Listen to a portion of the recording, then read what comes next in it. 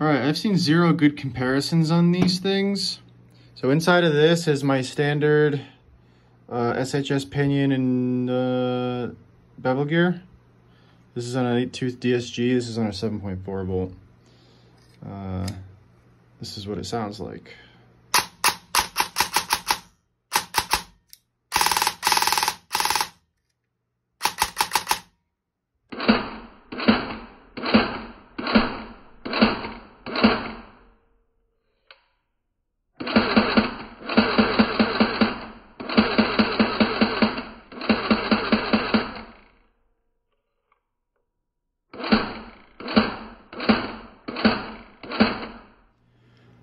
All right, so I wound up throwing in a ZCI high torque because I did want to bring the rate of fire down a little bit.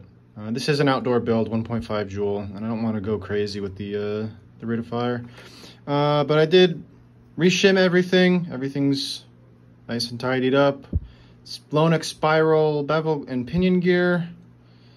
This is again on a 7.4 volt. This is what it sounds like.